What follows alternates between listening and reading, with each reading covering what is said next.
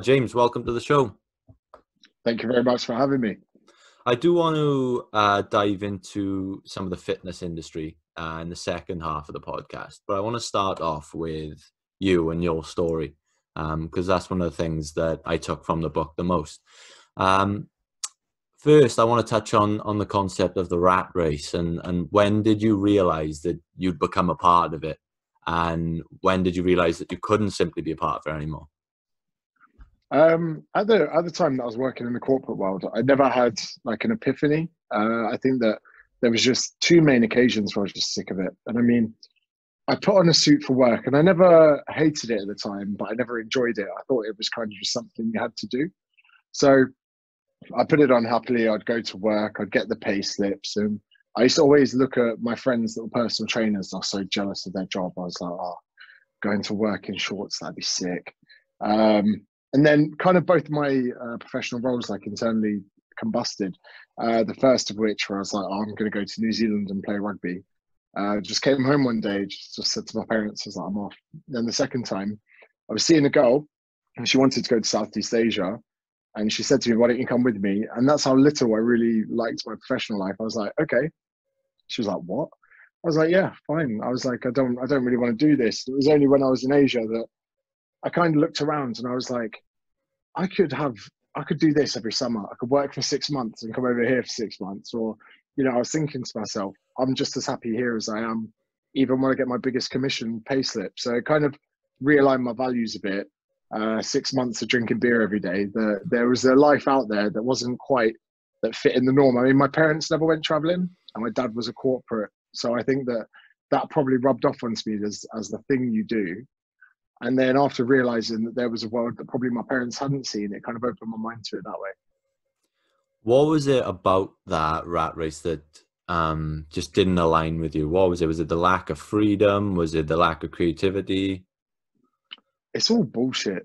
It is all bullshit. So for a start, micromanagement, call stats. Now, keeping people accountable in the sales role to call stats is just a micromanagement. And if we look, you should give a salesperson their rope. They can either climb it or hang themselves with it. And due to managers having to report to their managers, to report to directors, there are all these kind of little fine things put in. And I felt very suffocated by, the fact if I'm 2 minutes late for work, although I'd spent the previous day's lunchtime in working, they're like, oh, James, you're a couple minutes late to work. Oh, we need you to hit more calls. And I'd be like, I'm hitting my target. It would be frustrating. And I was like, I look around sometimes and I was like, what's going on here? How, even just sat at my desk, I was thinking, we're all just looking busy to fill this amount of time. And it was only, I became a personal trainer at 24 and I didn't read the 4 Hour Work Week until about 3-4 years later. And then it kind of put all of my notions of that, my preconceived notions together. So Tim Ferriss's book, 4 Hour Work Week, suddenly I was like, I'm not alone. This is shared with someone else. And that was the real confirmation I needed to just up and go. And you mentioned in the book as well that one of the things about being in a role like that is even pretending to be busy is exhausting. It's so exhausting. And I mean, now I'm self-employed and operate my own business. I would never dream about drinking on a school night. It affects my productivity, my ability to function, all of this. When I worked in the corporate world, I got fucking smashed on nights out. I remember like some days I go to like a student union when I'm trying to float a professional job, because whether I was in a good bit of health or on the brink of death with a hangover, I still got my work done. And it was just staring at a screen, pretending to look busy. And the giveaway would be on Friday afternoons. I had a director that used to sit behind me. He was in a corner office and he would leave quite early. And I'd put on fail compilations on YouTube, people falling over, stacking it on bikes. And I'd be sat there at my desk, like trying not to let out those laughs, and you're like, and people are like, what's wrong with James? And I'd be there just pissing myself watching videos. But yeah, one of my tips for anyone listening, if you've got to get a certain amount of call stats, I used to call up Cornwall County Council, because where they had their menu of what the different divisions did, it was on loop. So it was press 1, press 2, press 3. To hear these options again, stay on the line, and it would go back around. So I would do 30 or 40 calls, and then I'd leave Cornwall County Council on loop for about an hour. So that if anyone was to look at my call stats, my average call time was like 3-4 minutes. And they were like, James, this is excellent, mate. This is really good effort. I think I won like a iPad at work one time because my call averages were so good. It was all fake. In the midst of working that job, did you know what would make you happy? Did you know what line of work would be for you? Or In the early years, it was very much surrounding money. First of all, how much you're earning, but the position you're in. So I was like a sales executive. Then I was like, up from an executive might be like a manager. It's suppose you get caught up in these internal hierarchies, similar to any line of work. In a jiu-jitsu gym, the blue belts look up to the purple belts who are looking up to the brown belts. In the work, everyone's like, oh, how can we get out of this cubicle into a corner office? And I suppose I was so caught up in that I never really questioned whether or not what I was doing was making me happy. And I very much lived for the weekend with playing rugby on a Saturday. And it actually pains me now to see my friends that are still there.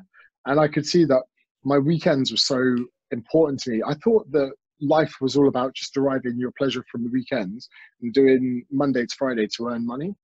And no one ever knocked me out of that way of thinking. I didn't read at this time. None of my friends were really reading. You almost become siloed into your professional life, where you wake up, have coffee, go to work, you're bored, you earn money, you go home, and then you kind of like get in front of Netflix so you can fill yourself with a bit of entertainment before you hit repeat on the same day over again.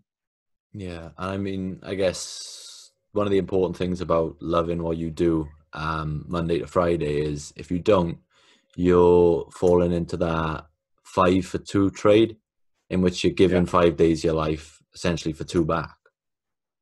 Yeah, 100%. Again, where there was a few clients that I've had as personal trainers, one of which was a very wealthy man, but he never seemed too happy about it. And I'll never forget, he was always telling me, James, buy houses, bricks and mortar are going to go up in price. You know, look at my new car, look at my watch. I remember once he was wearing a Breitling to a PT session. I was like, why are you wearing a watch? Oh, I forgot to take it off. Yeah, he didn't forget to take it off. He wanted me to notice. And he was telling me about one of his mates who lived in like Woking, Dorking, somewhere really random. And he was like, he lives in a shitty little house with his dog. And he goes, but he's fucking happy. And he goes, I can't understand it. And he would get annoyed about it. He was like, I can't understand why this guy's so happy. And he kind of took a minute back and he was like, I suppose I'm kind of jealous of this guy. And it only occurred to me probably then that there are some people that have accomplished a lot in life who aren't actually that happy.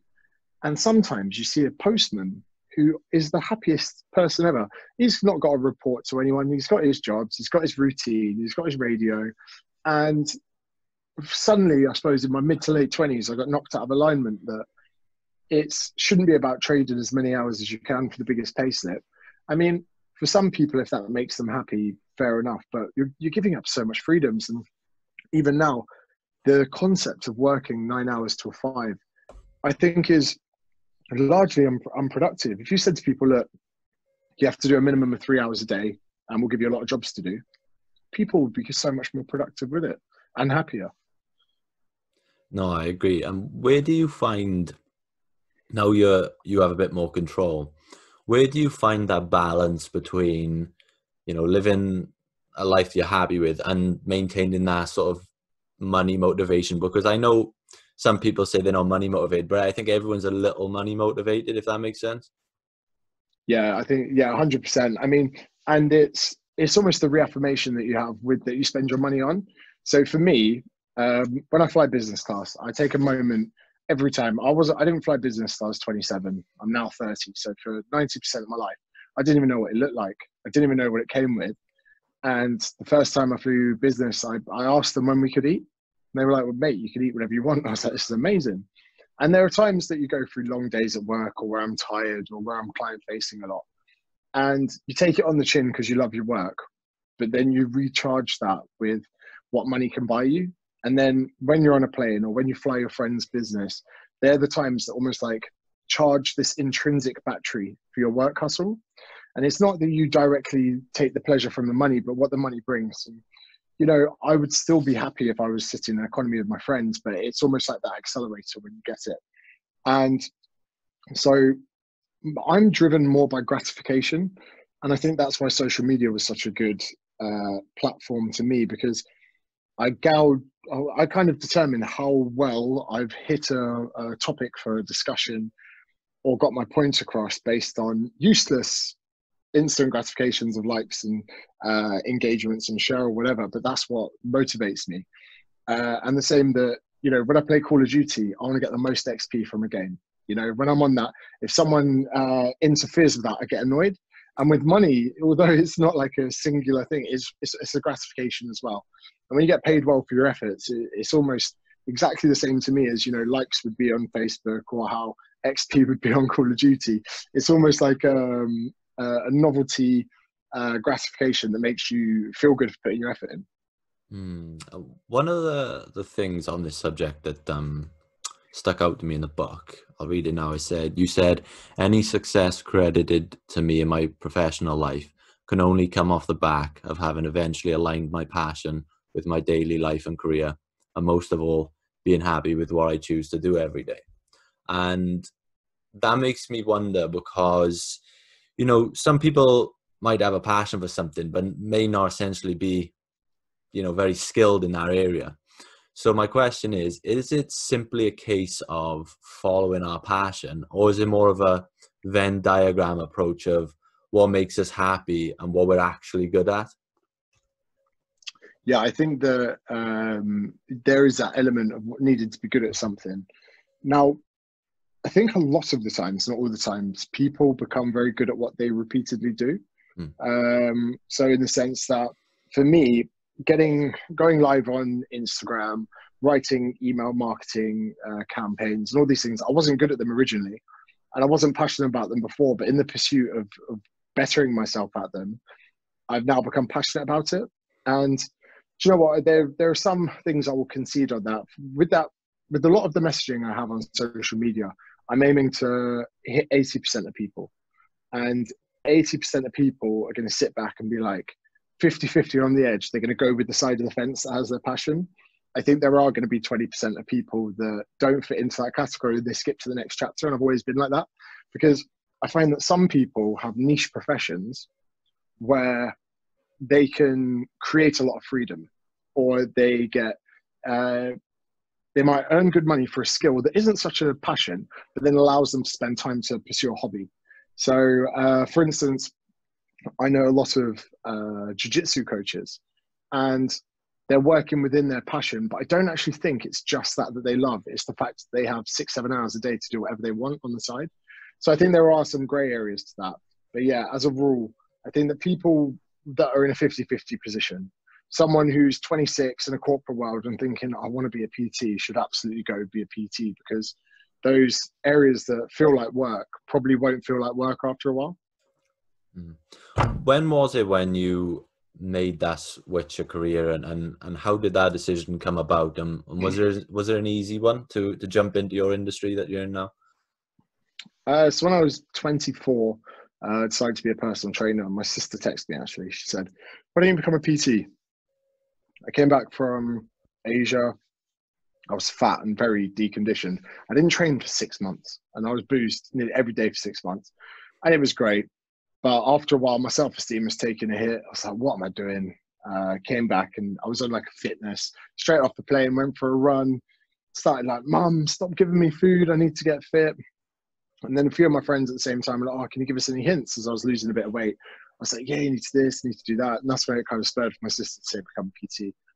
And I thought about it, and it's a very saturated market. And online PT wasn't a thing when I started. And a lot of my friends said to me, they were like, don't do it. They go, everyone's a PT, and there's absolutely no money in it. So my friends actually, in a protective way, were like telling me not to do it. And I was like, do you know what? I don't know what I want to do. I don't want to go back to an office. I'm just going to give it a go. And I was very fortunate to take a risk going into a gym paying rent. And funnily enough, there were a few other personal trainers in there. And on my first day, I went up to the reception of the gym. I said, can I email your database? And this was purely because I knew how to write an email from working in sales and recruitment. They said, yeah, sure. So rather than sending an email from the gym, before GDPR, they gave me 2,500 email addresses. So because that was fine. They'd opted for marketing. The manager was like, yeah, I suppose that's marketing. But back now, I'd probably have a heart attack. I won't mention their names. And so I went into my Gmail account. I blind carbon copied everyone because I knew what a BCC was. Most personal trainers that go into the industry, I've gone from working in Sports Direct to fucking getting their PT qualification. So sometimes even structuring an email was pretty bad. And I said, hi, my name's James. I'm a new personal trainer. If I can answer any questions for you, here's my email address. And before you know it, I was doing 30 hours of PT within my second week of being a PT. I was very rarely walking the floor, and I managed to do a lot of hours very quickly, which meant that by the time I was about 3 or 4 years into being, or 3 years into being a PT, I'd done a huge amount of hours for my amount of time in the industry. And because of that, when someone came in, you become like Sherlock Holmes as a personal trainer. What people wear, how they move, how they squat. Like someone comes in, you're like, Metcons, but he's not a CrossFitter. Look at his squat. Like whatever it is, there's always this way that you judge people, not in a bad way. And I was like, I'm not challenged where I'm at. And I was like, I'm going to go to Australia because I saw that as the fitness capital of the world, even though I'd never been. And I was like, worst case scenario, I'd go there for a few months. It would be almost another internal combustion. I would have had the New Zealand playing rugby, you go into Asia to get fat, and then go into Australia to try and make it as a PT. And things just accelerated really when I got here. And something I've never spoken about before. Have you heard of a book called Outliers? Malcolm Gladwell? Yeah. Yeah. Where he says pretty much that people are very lucky with literally everything. And after reading that book, I looked back and I was like, how fucking fortunate was I to have 3 years of PT experience, which is enough to probably go online, but not too much that I would have made a serious decision like opening a gym. It was on the cusp of Facebook and Instagram both being dominant brand-based platforms at the same time. I went to a country that had a shared time zone to my two largest kind of followings, the UK and Australia. I was at 27 years old, which is old enough to have like a bit of gravitas, but young enough to still have a brand that didn't seem like too past it. I actually feel that I was very lucky getting or going to Australia at that time, doing the lives in those time zones, in that part of my career, in an aspirational phase, and not having enough savings, not having a mortgage at home that was making me money, that kind of channeled me down this path of being so consistent with what content I put out every day. And then 3 years later, I'm now here. Yeah, and it's interesting to me how you've jumped into that industry after switching from another, and you've managed to be so successful in a short period of time. And it makes me wonder, what are the contributing factors to that? And one of the things you talk a lot about in your book is the power of habit. And maybe 100% of the successful people we interview on here talk about habits. Why are they so important to you personally, and how have you used them to your advantage? I would say compounding interest. So I use the email marketing one in the book where, I'm writing those first few emails. It took me 10 months to make money on an email. And it was just a habit that I had to do. And now I get to the point where I can't relax until I've done those things. And for me, I wake up very stressed. UK are awake, especially now the clocks have changed. When I wake up at 6, it's 9 p.m. So between 6 and 7, I've got this fucking power hour of catching up. I had like 98 WhatsApp messages this morning from group chats. I'm like, oh, fuck, am I getting sued? Has anyone died? And then after that, I've got my like job bits to do. And I really enjoy getting those done so I can then relax. But those habits, they pay dividends over time. Doing the live videos. When I meet people in real life, the biggest kind of my academy members, the almost like the titans among the group, the people I meet in real life, the people that have the drastic transformations, the people that stop me in the street, they always say to me, they're like, I started watching your lives. No one's ever like, oh mate, you had this fucking cracker of a post where you were ripping some bitch about Boombod. That was never it. It was always the lives. And then people are like, oh, your emails, you wound me down over the emails. And although I think it's very easy for people to get caught up in, how charismatic they are, but ultimately the things that I remain doing, the emails, the live videos, the posting, and the podcasts to a certain extent are actually really the main foundations of my business and my brand.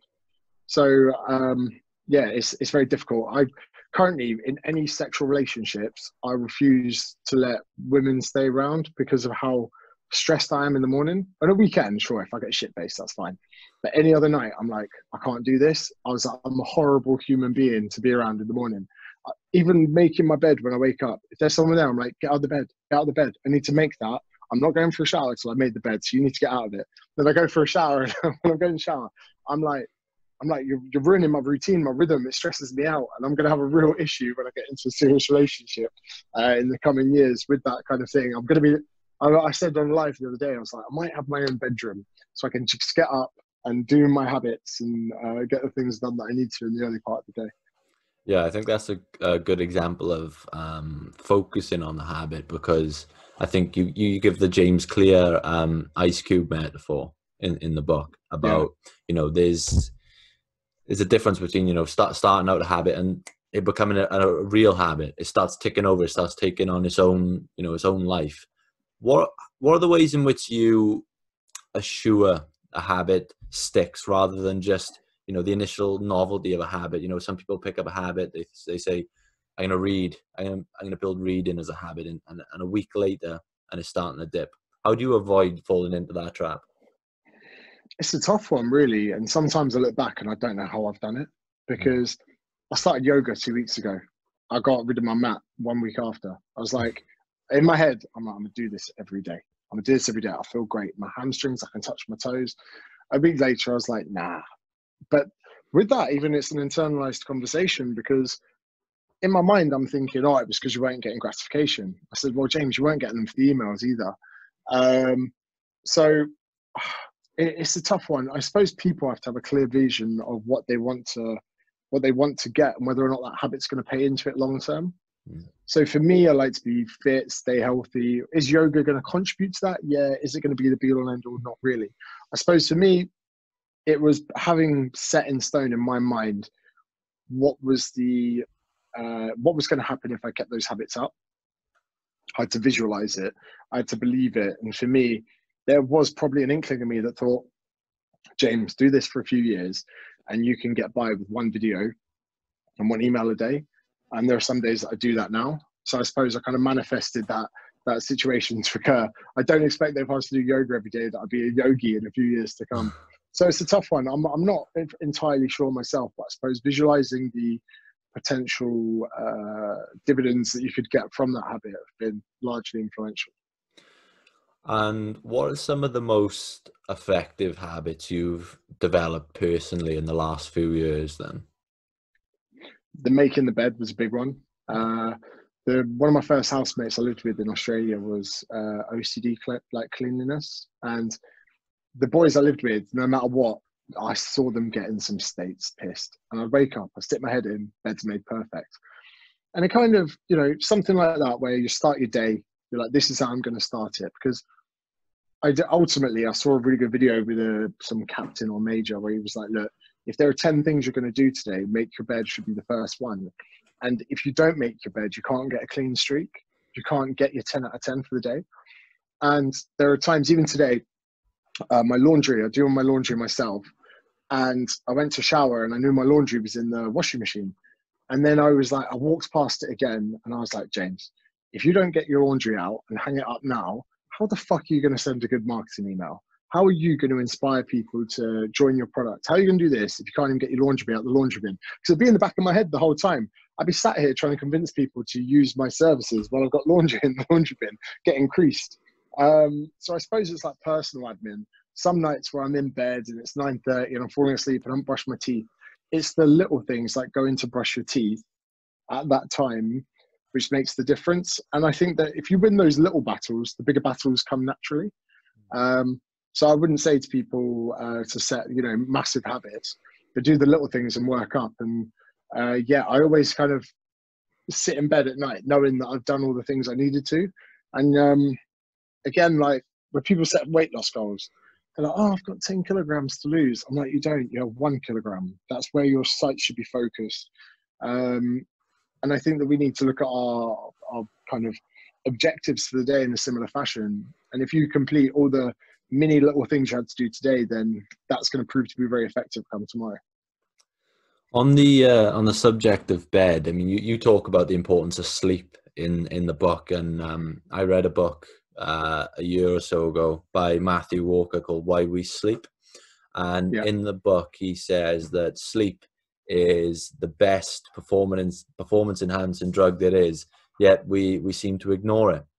And you know, a lot of the health professionals we've had on here preach about sleep and how that we underestimate it. And so my question to you is, how many hours of sleep a night do you get, and how do you manage your sleep to the point where you're looking at the quality? Because I know some people, they delve into it, they look at the circadian rhythms, etc. What's your process when it comes to sleep? So again, about a year and a half ago, when that Matthew Walker book came out, I never thought about sleep in such an important context. And it wasn't something I neglected, but I wasn't as aware of it. And I tell you what, so I've not worn a watch in years, but now I'm wearing a Garmin. And the primary purpose is to track my sleep and my activity.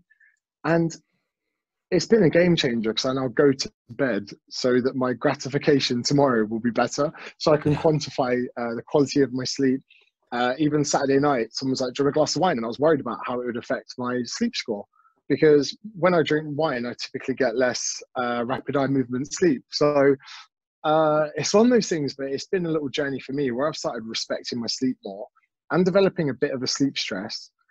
I feel amazing. I average about 8.5 to 9 hours a night. Oh wow. Um, yeah, and it's one of those things that really gets on top of me if I don't sleep well, and it's in my head the next day, which is sometimes having a watch that tells you everything and gets you stressing about stuff.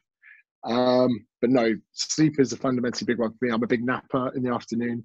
I do a 5-minute test where I lay in a comfortable position for 5 minutes, listening to a Joe Rogan podcast. And if I fall asleep, I fall asleep. And if not, I don't. And I'm very fortunate at the moment to wake up without an alarm around 6 a.m. most mornings. But yeah, it's one of those things where, if I'm honest with you, if I can't sleep, I can't do anything. So I was on tour recently, promoting the book. My sleep was fucked. I was drinking every night. And if I'm drinking, I'm not sleeping well. If I'm not sleeping well and I'm drinking, there's no point in me even trying to adhere to a diet. So I got a bit fat during the tour. It's the very first boundary that I need to lock in place. I have a, I'm, you know what? I'm becoming more of a diva as I get older as well. I need a good fan. I need an aircon if I'm in Australia. I need a good pillow set up. And uh, Luke, who organised this call for us tonight, when we were traveling in Australia, we had a group that were organising the tour, and he was like, "It's very important that James has 2 pillows. Like, if and this is my diva thing, not like I needed anything random, but there must be enough pillows for me." And I ended up actually doing the whole tour taking a pregnancy pillow with me. So that's how much I like to sleep. And if you haven't got a pregnancy pillow, I can't believe Matthew Walker didn't put that in the book. It's life changing. You're the second person to recommend a pregnancy pillow on this podcast, actually. And It's incredible. It's honestly incredible because I'm a side sleeper and I need something between my knees. yeah, And there's just a whole new level of comfort. And I could never sleep on the floor, but I was hungover on a bus a couple months ago, and I slept for 40 minutes. I felt like I've been asleep all night. So Amazon for anyone that's thinking of getting one. do you see benefits from a professional perspective and a fitness and performance perspective? Because I can't remember if it was Impact Theory or Tim Ferriss I was listening to, but they were interviewing LeBron James's his coach and LeBron says that after practice every day he goes home and he naps for an hour religiously, and he attributes sleep to a lot of his performance. So I never usually would train twice in a day unless I could sleep, which is kind of a bit of an oxymoron because when I wake up from a nap, I feel even more tired. But I used to have this thing, and sometimes if I managed to have a little sleep, I would. And I trained with this black belt in Bali. He was a leg locker, and he beat the crap out of me so bad. After a session, I went up to him, and I was like, "Can I train with you?" And he said, "Yeah." And when I walked in, we were rolling a bit. He says to me, "Do you nap?" And I said to him, "Yeah, I try to." He goes, "Good, because if you train twice in a day, you must nap." He says, "That's my best bit of advice." He goes, "You must." And then he turns to me, he goes, "If you can't sleep, lay in a dark room for half an hour." He's like, "You need it." And I'm pretty sure he like grabbed his nuts. He was like, "You need it for your testosterone. You need it for your testosterone." But yeah, having a nap for me is amazing. I had a really good one today. Every time I get that inkling of being tired, I shoot off, and yeah, just try and do it. And if I can't sleep through it, although I'm a bit frustrated, it's fine. I think that's healthy. If I work now later in the evening, I mean, it's 7:30 in the evening, I'm happy doing this, especially so because I've done the nap. I feel like I bought myself more time. And on the watch, it will show you your heart rate variability, and yeah, you obviously recover a bit whilst having a nap. Yeah. You One can of tell the the passion coming from me from the yeah, naps. no, I love it. And one of the things I think about when I think of your success and you as an individual, you know, whenever I've seen you on TV, like on Good Morning Britain, for example, I think you're a polarizing figure, and you're not going to please everyone who's listening. But you talk about the importance of that in the book. You give the Formula One example, and I think of other influencers who do the same thing. Guys like John Burke, for example, who you know annoy a lot of people, and in the same breath gain a lot of fans through being that outspoken. Do you think there's a need to essentially piss a few people off in order to gain truly like-minded people? Yes, because I believe the majority of the crowd are so focused in having everyone love them. We've never lived in a world like now where we have social media, and in essence, we've created this massive popularity contest. And I can't help but feel that with 9 people going all in the same direction, it's hugely beneficial to be the one that doesn't. And there was a guy that messaged me last night. He was really drunk. I could tell he was drunk because he texted me, said, I'm in London, and it was 5 a.m. in London this time. And he goes, I just told my friend to follow you, and he said he doesn't like you. He thinks you're arrogant. You love yourself. And I said, oh, okay, mate. Well, if you could find me the last post that stipulates that, I would love the feedback. And then he's like, well, I can't find the post because I don't think you're like that. But my friend, I just tried to get him to follow you, and he thinks that. And I said to him, I was like, mate, I can't please all your friends. I can't be put in front of every single one of your friends and expect them to love me for what I do. That's naive. That's stupid.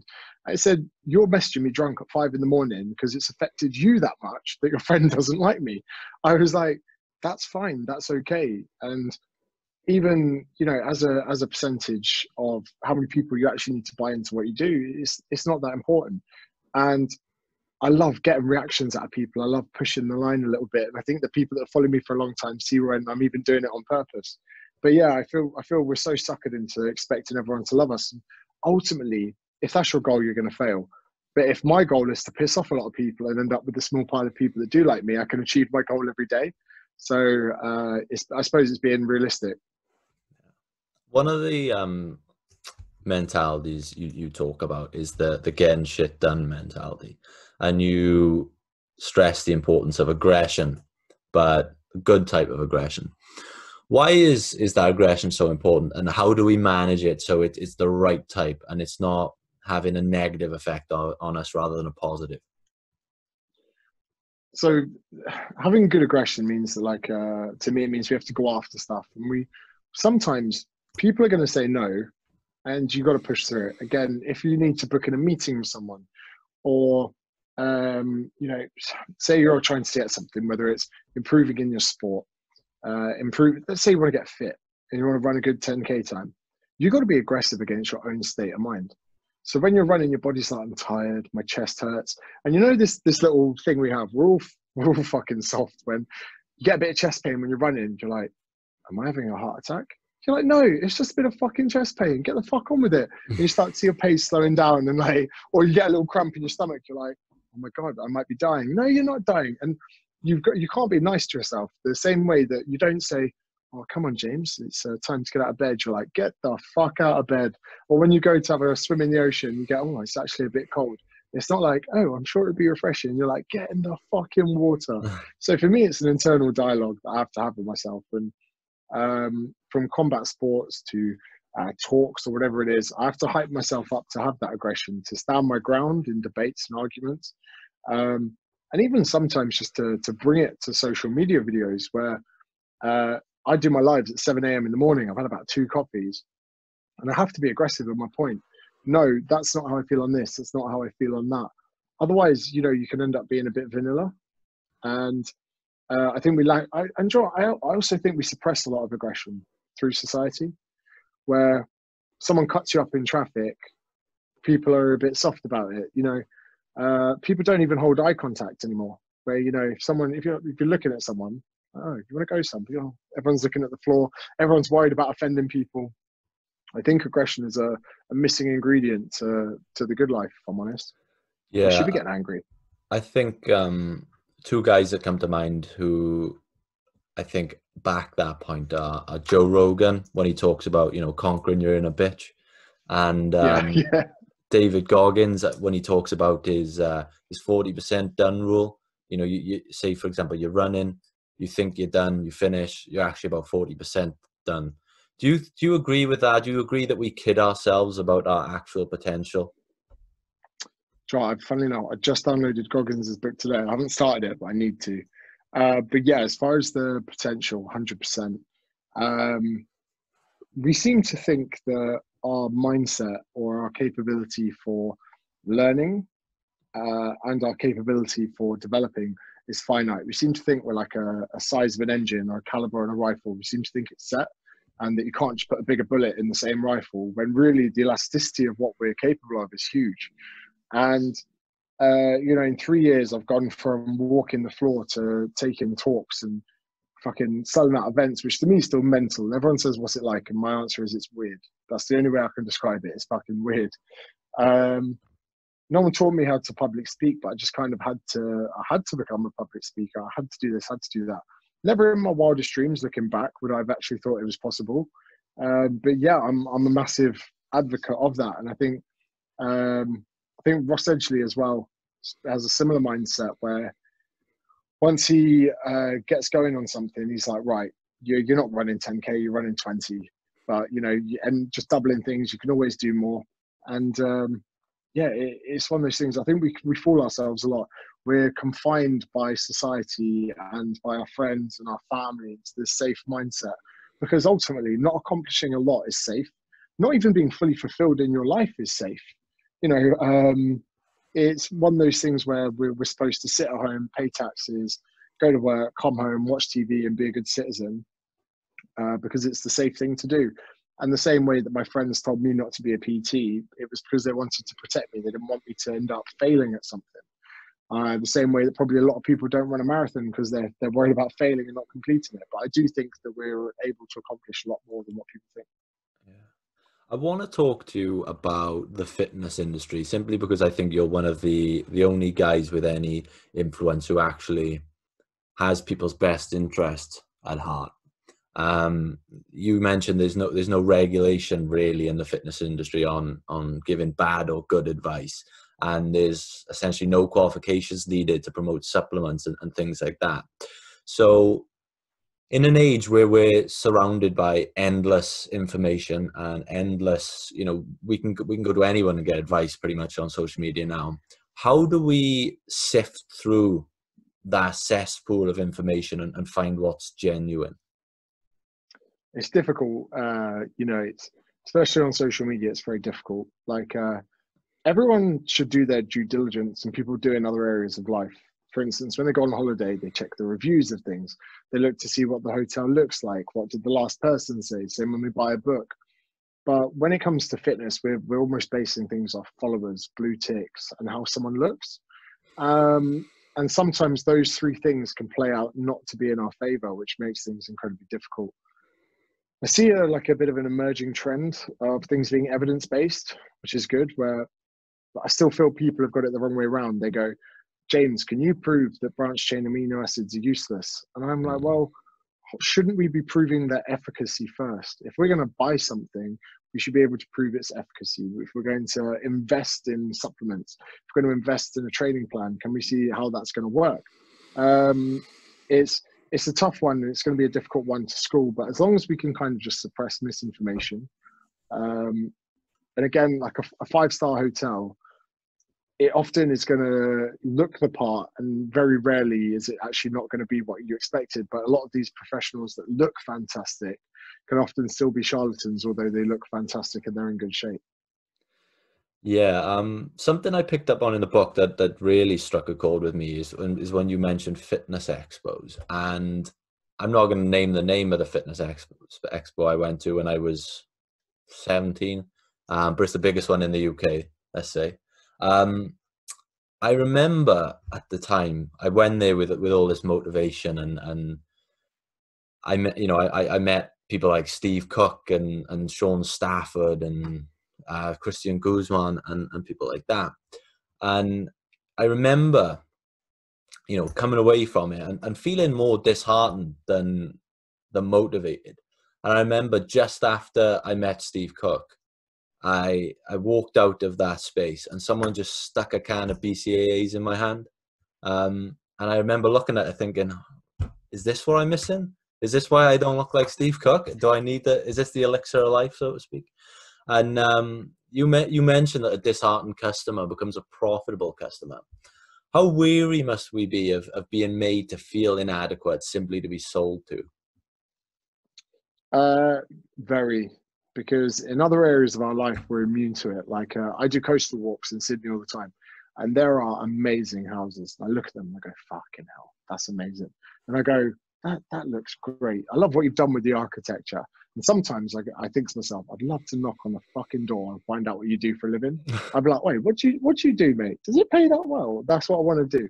But I leave it. I don't walk past it and come home and go, "Oh fuck, I'm in a loft conversion" or anything like that. Same with cars. When we see Ferraris or we see supercars, you're like, "Mate, fucking sweet car." And in our heads, even when we see Ferraris or Lamborghinis, we think, "Bet that's a pain in the ass to get in and out of." But when we see these physiques, we don't think, "Oh, I bet that's a pain in the ass to maintain." We seem to think, and then they give us this facade of how great their life is. Hey, cheap meal. Oh my God, he eats waffles. Um, but ultimately, the same way some people are privileged with their upbringing, some people are privileged with genetics, but we've suddenly become so obsessed with a battle that's no longer internal. It's like a comparison, and I'm really anti-comparison. Where I say it's the thief of joy. Where people are so getting caught up about, "Oh, how can I look like that? How can I get those traps and delts? I need your workout plan." And suddenly things haven't become self-centric, and I think that's the biggest problem. Where we are comparing. We're standing next to them. I bet if you got a selfie with Steve Cook afterwards, you'd straight away comparison. His arms, my arms. His abs, my abs, or whatever it is. And I felt very deflated as well when I first went to an expo to see this. And I was like, steroids, steroids, steroids, steroids, steroids, like, and peak weeks everywhere and all the, and it's mostly just bullshit that's there. And why couldn't they just have someone in there that's like, "Hey, no one's teaching you how to train in there. No one's teaching you how to get a good back contraction. No one's teaching you mistakes you're making in chest press. It's just stringy beaters and narcissists." And it actually was a big wake up call to me because I spent 2 years in Oz and I came back and I'm in this expo and I was like, "Is this my industry? Is this what I work in?"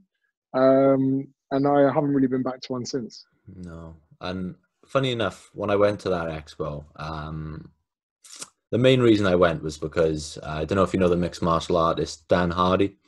Um, he was there, and so I spoke to him, and I found that from a fitness perspective, he was more inspiring to me than all these guys, like Steve Cook and similar guys, because you look at someone like that, an MMA fighter, and you know they're not on any gear, and you think that's attainable, and you start to get genuine advice.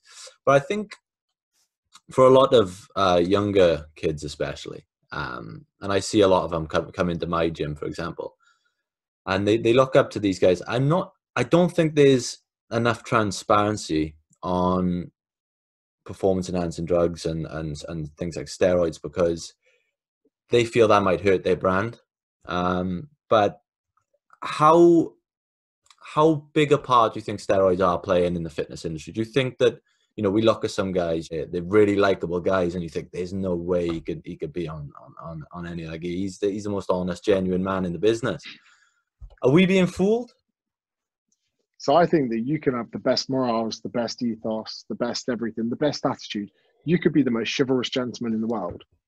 But if your love and your passion and your pursuit is fitness and it's aesthetics and it's bodybuilding and it's physique and it's photo shoots, then you are an absolute moron if you don't take performance enhancing drugs, because someone else with the same level of aesthetics, charisma, personality is going to overtake you and take your position on the shoot. If you're doing it for a hobby, that's one thing, but if you're doing it for a profession, you've now got pressure on you. And then the same, there's one thing that really, there's an injectable, I'm trying to remember what it's called. Some guys inject their arms with it. It's a solution that dissolves over time. I know. Synthol. That's it, yeah. So synthol that some people use, it's disgusting. They make their arms massive and it looks completely out of whack. But actually, in the bodybuilding world, synthol is amazing when used correctly, because they do little touch-ups where one delt might be more pumped than the other, or one bicep slightly bigger than the other. And they can't quickly, the guy's got one day out from comp on the morning of it. They use the smallest amount of synthol just to touch him up to the point that people can barely notice. And you can do the same with anabolic steroids. Just a little bit here, just a little bit there, because some there's steroid use, there's steroid abuse. Now, in our heads, we like to connect the dots straight away, and we go, it's his genetics. He's one of the good guys. And there are a few of the good guys, because I've pressed a lot of fitness friends. Jamie Alderton, I've literally pressed him to the line. I'm like, mate, you must have done some. I got him smashed. I mean, smashed. And he was like, mate, I actually colour my hair. He's like, that's why I'm not natural. I've gone grey when I was young. And Paul Lima as well. I'm like, bro, you must have run a little bit. Nothing. But there are some people as well that when you do press them, they crack. And I was like, I knew it. And I was like, I thought you were such a good guy. But you're absolutely right. And these people, to run the risk of potentially your brand missing out, your performance missing out, your physique missing out, to dabble in the background, you'd have to be an idiot to stay clean, because no one's going to believe you anyway. No. And I think I'm not totally against it if that's where you are, if you are a bodybuilder, if you're competing in those shows, those untested shows, then, you do what you got to do. But I feel there needs to be some sort of regulation on transparency, because, what I think back when I was younger and I'm looking at all these guys and I'm thinking, right, that's attainable. And then after a few years of training, I'm thinking, well, that's suddenly not attainable anymore. And then you start building that into your self-esteem. Then you think, right, I must be the problem. Yeah, 100%. And suddenly you're like, oh, I've got inferior genetics. I've not got this. I've not got that. Where you never know. And again, with perception of it all, you might be able to read for an hour out of a book, and you might have the only thing these bodybuilders wish they had, because they're struggling with their business model. Someone's told them to read the 4-hour work week, but they haven't got the cognitive ability to read a book for an hour. I'm not saying the bodybuilder's stupid, but we're all suddenly comparing different traits when really they could be struggling with something that's just not visible. And then alternatively, the intellectuals and the intelligent people, the ones who can concentrate or write HTML code, suddenly in the fitness world, we're basing everything off aesthetics. We don't see the struggle that goes on behind the morning workouts, the amount of times they're sat in their front room and all their mates are eating sweets. They're like, I can't. And we literally just see everything paraded on show, and we feel inferior because of it. And we think, oh, it must be the 8-week plan that I need. Yeah, I think though that skill of marketing a business as well, when mixed with that, can be dangerous. I mean, I look of one of the examples. Do you know who Mike Chang is? I don't know Mike Chang. Six Pack Shortcuts. He was on YouTube. He was one of the biggest guys in the fitness industry at one point, and he was just a master marketer.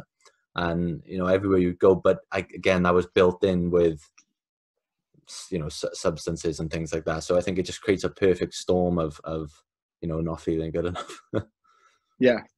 And then people, they get disheartened and they buy, and it's sad to see, because ultimately they're just selling dog shit. It's not genuine. So yeah, it's one of those things that annoys me. So that's probably why I go after them so much. Yeah, man. I think that the supplement industry, especially, we've talked about BCAAs, for example, but it's so easy to be in a plateau or something, and you look online, you go on, My Protein or something like that, and you're looking and you're going, right, so I'm not taking creatine, I'm not taking, maybe it's casein, maybe that's why I'm not big enough. Do you know what I mean? Yeah, that was me. I had the supplement drawer full, mate. Glutamine, carnitine, everything. Oh, I need a pre-workout. I need more whey. I need to do this. testosterone boosters. I had a lot. Yeah, I think it finally clicked for me when I was ordering like green tea extract tablets and things like that. Thermobol. Yeah. um, as we start to wrap up now, I just got a few questions left that we ask every guest. You've mentioned the 4-hour work week. Are there any books that you've read throughout your life that have greatly impacted you? Yeah, so big fan of Ryan Holiday. He's done Ego is the Enemy. Obstacle is the Way is great for anyone that's going through any emotional hardship. It's very similar to, well, it's not that similar. It's out of the same leaf of Mark Manson's Subtle Art, which has been great. I suppose if someone was business minded, maybe to try 4-Hour Work Week 0 to 1 by Peter Thiel. Good ones at the moment that I've done, Outliers, which was made me feel more fortunate than anything else. Well, actually, Sapiens.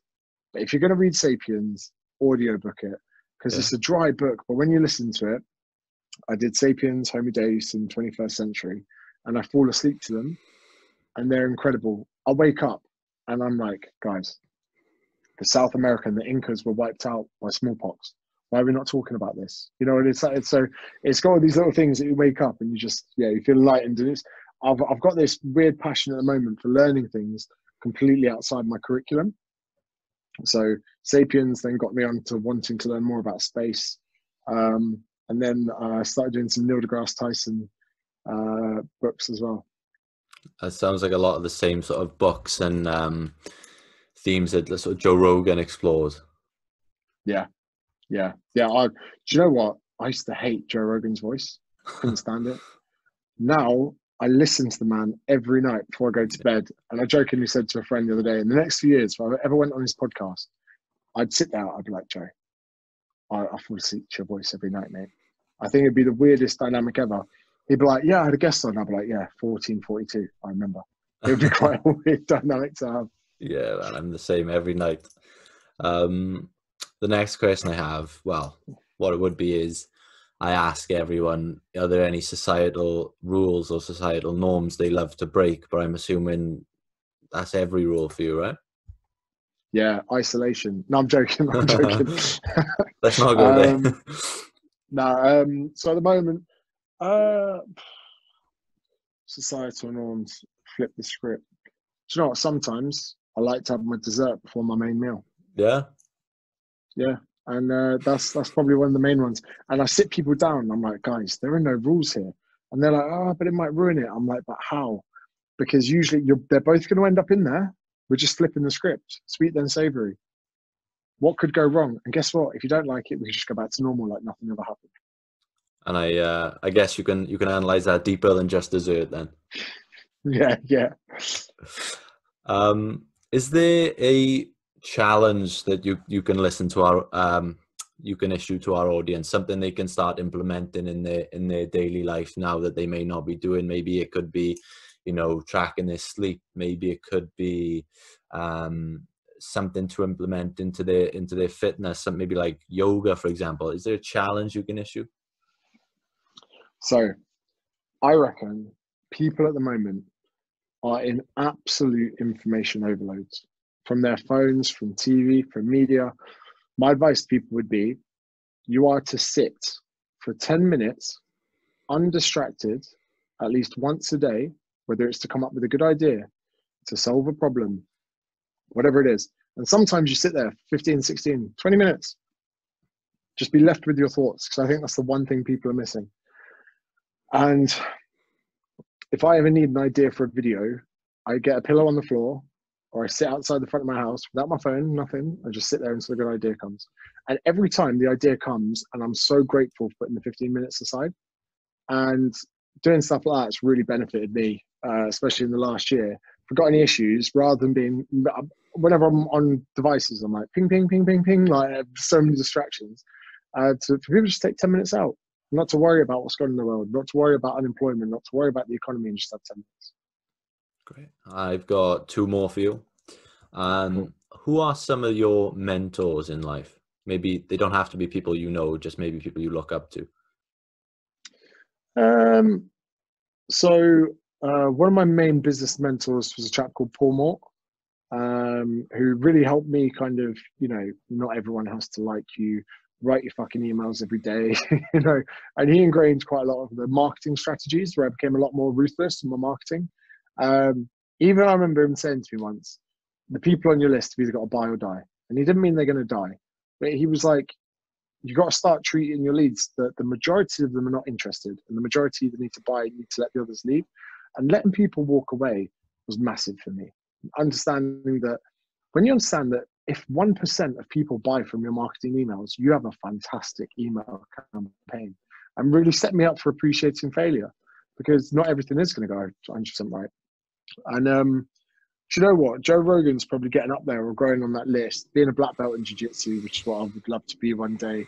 And he is the epitomization of consistency with his podcast. He's not the most listened to in the world because, he's fucking good looking or the funniest guy ever.